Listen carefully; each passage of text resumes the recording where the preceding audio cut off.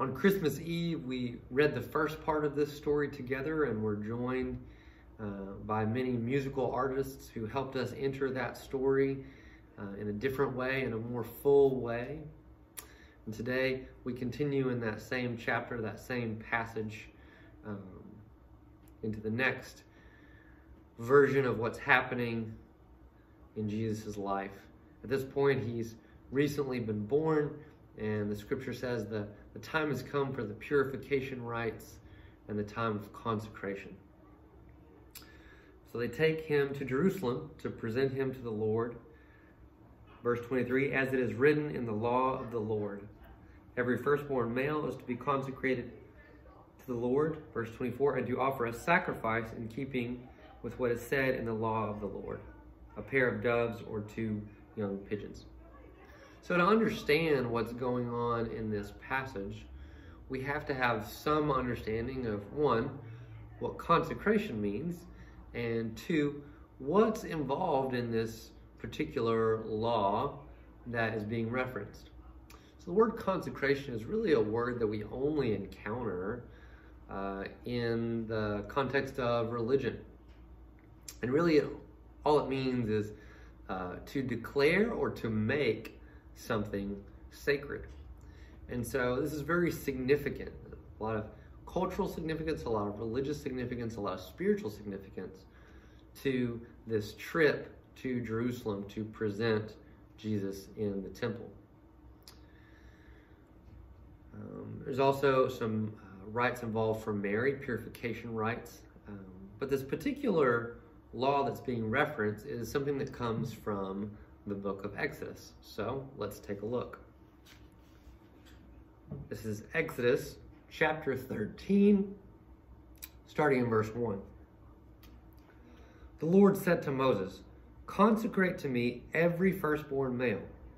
The first offspring of every womb among the Israelites belongs to me, whether human or animal. Verse 11. After the Lord brings you into the land of the Canaanites and gives it to you, as he promised on oath to you and your ancestors, you are to give over to the Lord the first offspring of every womb. All the firstborn males of your livestock belong to the Lord. Redeem with a lamb every firstborn donkey, but if you do not redeem it, break its neck. Redeem every firstborn among your sons. Now, a couple things to point out here. Why the firstborn, or why only the firstborn? Well, the firstborn represents what is to come. And so this law that's being referenced is in direct connection to the Exodus.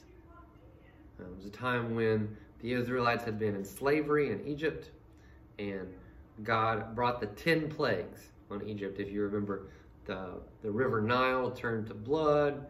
There was frogs, locusts, 10 different plagues that Egypt experienced before the Pharaoh agreed for the Israelite people to go. But the last plague, the one that really sealed the deal, so to speak, was the angel of death passing over and claiming the life of every firstborn. Now the Israelites were protected from this because they took blood, lamb's blood, and marked the doorposts. And when the angel of death saw the blood on the doorposts, it would simply pass over. But if it came to a home where there wasn't blood on the doorposts, it would claim the life of the firstborn. This was a very difficult event in the life of Egypt, but the Israelite people experienced it very differently because of the protection that was offered for them. In essence, they redeemed the firstborn, so that the firstborn was not claimed in that event. Very different from the experience that the Egyptians had during that time, where there was so much loss of life. This event really initiated the Israelites' exit, or their exodus, from Egypt and from slavery. And they commemorate this event even still. It's called Passover. And this is an event that Jewish people celebrate every year.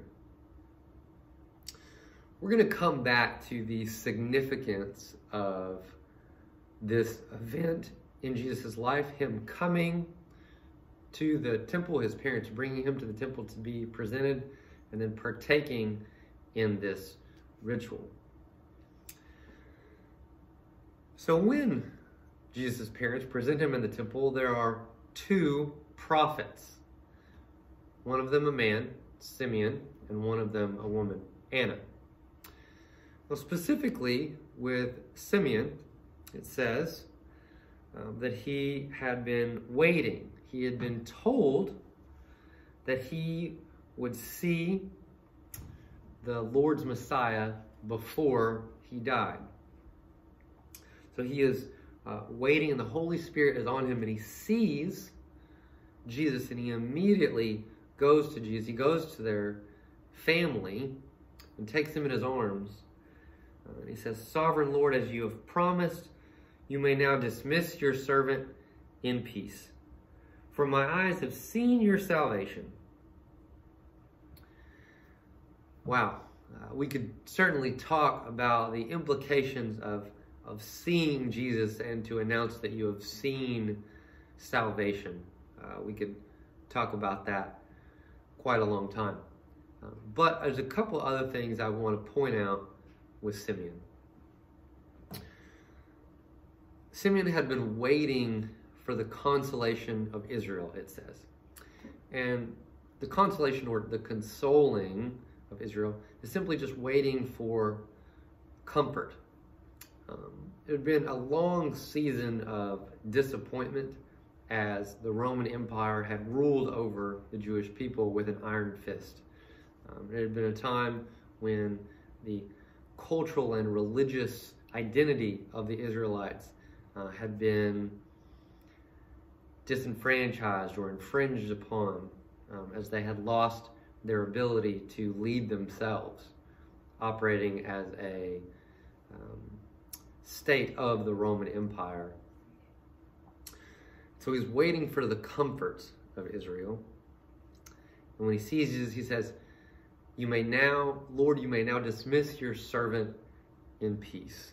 He had been told that he wouldn't die before he saw the Lord's Messiah. And he sees Jesus, and he knows immediately, the Holy Spirit reveals it to him that that is the Messiah. And so he says, "You may now dismiss your servant in peace." We can only assume that he's referencing his own death. Now, we don't know if he is very old or sick or infirmed, but we can assume that he is older. Which brings up the question, and I think it's a valid question: what is the Christian's posture towards death? Read an article by an old writing by the church father Augustine, and in it he talks about death as a friend and death as an enemy. You see, death understood as a friend, that death brings the conclusion of a time period in which we are physically separated from our Creator. We exist only in this reality. We do not exist in heaven. But he also talks about death as an enemy, in that our Lord is the author of life, the creator of the world. And death is the end of this gift of life that God has given us. See, we definitely have a tension when we think about death, talk about death. A tension between the already and the not yet. We've already experienced the grace and mercy of God, but there is an extent to which we have not yet experienced it in its fullest. I think Paul says it best when he says, "Now I see only dimly, but I will see more clearly. So Augustine ultimately determines that the Christian posture, or the Christian attitude towards death, is one of ambivalence. Death operates both as a friend and as an enemy. And so putting that together, we are left with a sense of ambivalence. We don't welcome death, but we also don't reject it either. And it seems that Simeon has adopted that posture. He didn't welcome death, but he certainly isn't rejecting the notion either. He simply says to the Lord, "Now you may dismiss your servant in peace." Earlier in our service, we read the names of the individuals who have gone on, who have passed on, who have died this past year. And our prayer is that they may find peace. Simeon asks for peace. But that's not all he says. He goes on to say, "For my eyes have seen your salvation, which you have prepared in the sight of all nations, a light for revelation to the Gentiles and the glory of your people Israel." This is very interesting. This is the first time in Luke that a ministry to the Gentiles is referenced or mentioned at all. You see, the Israelite people knew that there was a Messiah coming, a Messiah on the way. But it wasn't full understanding, it wasn't common knowledge that this ministry was going to be, that this king, this Messiah, would be for all people. It would also include the Gentiles. You see, with Jesus, we often get more than we expect. Growing up, I had a pastor who would always tell this story. It was a story of a young boy who had gone into town with his parents. They had gone to the general store, and the boy saw a pair of streamers for his bicycle that would attach to the handlebars, and he was very intrigued, very interested in them. And it was nearing the end of the year, and Christmas was coming up, and so he asked his parents if he could have those streamers for Christmas. And his parents said, "Well, we'll have to wait and see." And so he began to eagerly anticipate the day of Christmas and its arrival. He would walk past the store and see those streamers on a brand new bicycle, and he was looking at those streamers and seeing what he desperately wanted, eagerly anticipating the coming of Christmas. And Christmas Eve came, and he went to bed and was so excited that he could barely sleep. And Christmas came, and he ran downstairs and asked his parents, "Did you give me the streamers?" And his parents said, "Unfortunately, we weren't able to get the streamers this Christmas." And the little boy was absolutely dejected. He was so disappointed. He hung his head and walked outside the house. And to his surprise, in their driveway was a brand new bicycle with streamers on the handlebars.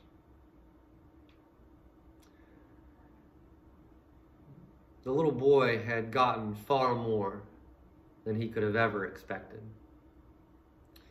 With Jesus, we get more than we expect. But that's not always a pleasant thing. Scripture says that Simeon began to discuss with Jesus' parents. It says the child's father and mother marveled at what was said about him. Then Simeon blessed them and said to Mary, his mother, "This child is destined to cause the falling and rising of many in Israel, and to be a sign that will be spoken against, so that the thoughts of hearts will be revealed." The rising and falling of many in Israel. You know, Jesus was a polarizing figure. He was loved by some and hated by some. He came to comfort the afflicted, but also to afflict the comfortable. Jesus upended the social order and turned religious leadership on its head. I suppose anyone who had something to lose wasn't necessarily a fan of Jesus and his ministry. You know, I can't help but think of the evolution of music in the many formats that we've seen it. You know, after World War II, vinyl records became very popular. And they were popular for quite some time until cassette tapes were developed. And then cassette tapes were upstaged by 8-tracks. The 8-tracks were around for a few years before they were replaced again by cassette tapes that had grown in their technology and could now hold more volume, could now hold more information. I still remember my brother's sedan, a 1990s car that had a tape player, cassette tape player. But then soon, cassette tapes would be taken over by compact discs or CDs. In fact, there's a famous image of Bill Gates, the founder of Microsoft, and he is dangling by a wire, holding a CD, and he is many, many feet up in the air, and next to him is a stack of paper. And the image is indicating how much information could be held on one CD would be equivalent to the entire stack of paper. And he is dangling from a harness, and you see many, many feet below the stack of paper stacked up. But it wasn't too long ago that CDs were upstaged and essentially made obsolete by MP3s. MP3 is simply digital information. And as first we had handheld players with earphones that we would use, but now people play music on their phones, on their televisions and computers. We don't have physical devices on which the music is stored anymore. We simply have the players. And we may not even actually possess the musical information ourselves. These days, streaming has become very popular, in which we simply access where the music is stored and listen to it. There's been lots of changes in the evolution of music, and not all of those changes were welcomed. There were some who were super excited that a new format was being developed, but those who had something to lose, those who were invested in the old format, typically were not fans of the new format. The arrival of Jesus definitely is a change in era, a paradigm shift, if you will. And if you were an individual who was invested in the prior format, the prior religious leadership or system of authority, then you had something to lose. And you saw Jesus as a threat. The rising and falling of many often has to do with who's in power and what do they have to lose. But in essence, with Christ, we all have something to gain, but we all have something to lose. You see, Christ says, when a man comes and follows me, he comes to die. He takes up his cross, he denies himself, and he follows Christ. The call to discipleship is a call to self-denial. So when Jesus shows up, we certainly have something to gain, but we certainly have something to lose. There is friction, there is a challenge. Simeon is not the only prophet who interacts with Jesus and his family that day. There is another prophet. Her name is Anna. We're not really told what Anna says, but we know that she is old, that she had been married for just a few years, 7 years, and then she lived as a widow, fasting and praying at the temple. Now, her fasting, we can interpret that as a sign of mourning, but not because of what we presume is the death of her husband, but almost as a picture of the society at the time. She is grieving the Israelite people, their status, the way in which they have lost their way, relied upon a system, and completely missed the values of the God who set them free. And it comes to them and thanks them. She gives thanks to God. She spoke about the child to all who were looking forward to the redemption of Jerusalem. And then after their encounter with Anna, Joseph and Mary return to Nazareth, where it says the child grew and became strong. He was filled with wisdom, and the grace of God was on him. I think it's interesting that they returned to Nazareth, and it says the child grew. That this would have been over a period of many years. This would have been a very long process. Sometimes God fixes things overnight, but rarely does God work like that. We have to trust in God's process. Trust that He is at work even when we can't see it. But I want to return to the beginning of our passage. And I wanted to point out 3 things about this particular ritual of consecration that Mary and Joseph placed Jesus in.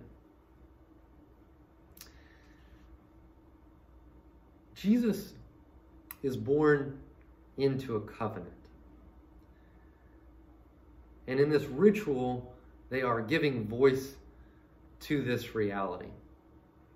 This covenant that God makes with the Jewish people, the Israelite people, when He leads them out of Egypt, and says, as a result, consecrate to me every firstborn. Redeem it. But if you don't redeem it, then break its neck. Every animal, every firstborn. And so they bring Jesus to the temple and they participate in this ritual in which they offer a sacrifice to redeem Jesus. Jesus is born into this covenant. We are born into a covenant, born into an arrangement. We don't get to decide who our family is, decide our parents, decide where we're born, when we're born. We don't just show up on a blank canvas. We enter into a particular situation. We also enter into a reality of sin. Now, theologians debate this next part, whether it's a original sin in which you believe that already before birth we exist in a sinful state, or whether you believe that at some point we lose our age of accountability and enter into this phase in which we sin and become liable individually ourselves. Depending what you believe, Scripture says that all have sinned and fallen short of the glory of God. We are born into this reality where we need redemption.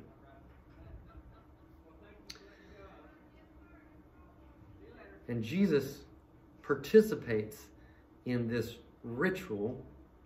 Even shortly after he's born, he participates in this ritual that reminds us of this time in which God rescued his people from slavery. We are slaves to sin before we know Christ. In fact,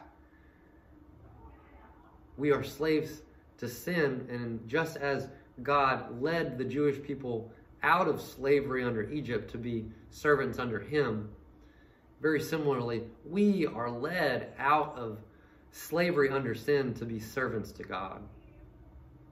Shortly after his birth, Jesus participates in this ritual that rehearses this reality that we are born into sin needing redemption.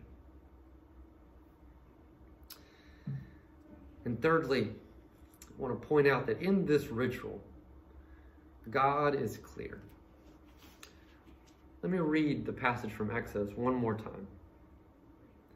After the Lord brings you into the land of the Canaanites and gives it to you, as he promised on oath to you and your ancestors, you are to give over to the Lord the first offering of every womb. All the firstborn males of your livestock belong to the Lord. Redeem with a lamb every firstborn donkey, but if you do not redeem it, break its neck. Redeem every firstborn among you. When he says redeem, it's a literal purchasing. And if the firstborn isn't purchased, then its neck is to be broken. The image we get here is that without redemption, there is no life. In our own lives, if we're not able to be redeemed, if we choose not to accept the grace and mercy of Jesus Christ, if we choose not to receive his redemption, then we can't have life. Amen.